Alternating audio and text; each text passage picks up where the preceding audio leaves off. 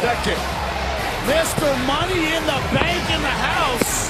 Well, up until this point, I'm sure it's been an afterthought for Lesnar, but it is a very real possibility. After the brutality of Last Man Standing, Theory will be waiting to cash in. And Brock looks perplexed at this point.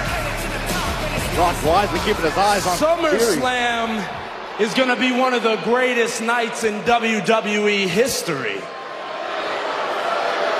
I'm going to take back my United States Championship from Bobby Lashley, and then I'm going to sit back and watch this match of mass destruction.